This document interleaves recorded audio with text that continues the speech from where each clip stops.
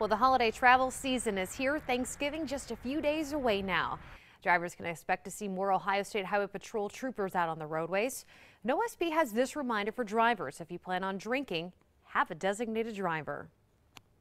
If you're going to be out driving this weekend, next weekend, and through the holidays, you just need to drive responsibly.